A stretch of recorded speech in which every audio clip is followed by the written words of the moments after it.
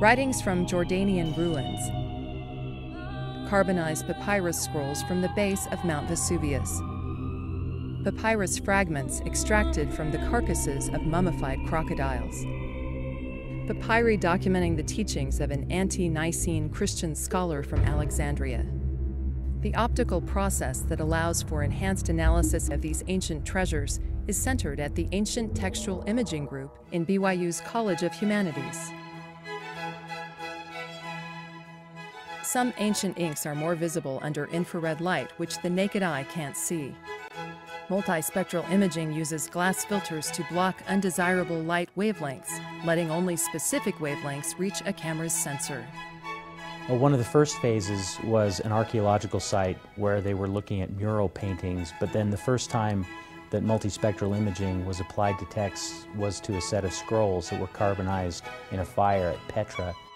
BYU's multispectral imaging work has led to collaboration on research projects worldwide.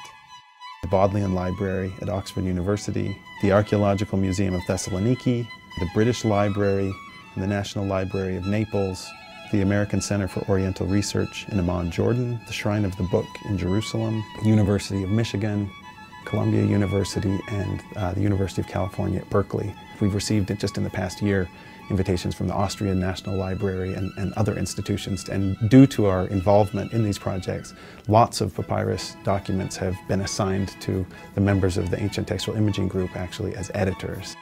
Graduate and undergraduate students alike have had unparalleled opportunities to assist with projects in Paris, Oxford, and Naples. We had one student win a Fulbright Award. This was a BYU master's student who spent a third year in his program working in Naples in what I think was a very successful part of his studies at BYU. A couple of times we've sent small groups of undergraduates to work for short periods in Oxford and Paris, and we've sent another team in 2 consecutive years to work at the Italian National Library in Naples. That project lasted 2 summers, and it's regarded as a very important aspect of our research. Thanks to multispectral imaging, students have other exciting opportunities as well. If you imagine a document that is about the size of an 8.5 by 11 piece of paper, it takes our camera 6 shots to do that, so we have a high enough resolution.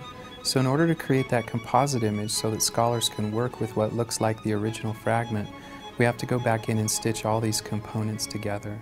We've actually had a team of engineering students who have written software for the camera we've used. Dr. Carl Warnick shepherded senior projects that built on BYU's multispectral imaging research. The Ancient Textual Imaging Group came to me and asked for some help in creating software to manage their image capture process and post-processing, and that seemed like a perfect fit for our senior project. So we put together a set of specifications and a team of students, and they worked for a semester and created the image capture software. Then we had another group of students that created the post-processing software that brings out things in the images that can't be seen with the naked eye.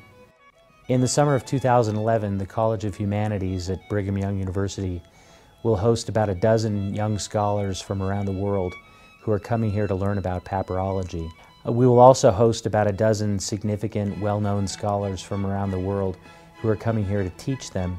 We think that the invitation to host the summer seminar suggests that we've developed long-lasting friendships with our peers. Brigham Young University's past research is but a part of a far-reaching commitment to continue multispectral imaging analysis. The Didymus papyrus that BYU owns in the Harold B. Lee Library is a portion of a 5th century codex. We have several consecutive leaves, many of which were scrubbed clean and then overwritten with a text in the 5th century. We know that some of the pages of our collection here have documentary text underneath them, and so the next great project I think we ought to or could be involved in is imaging the Didymus papyrus in its entirety. The Ancient Textual Imaging Group anticipates that generous, ongoing donations and grants will enable them to implement and enhance their use of multispectral imaging as they continue to light the windows of antiquity.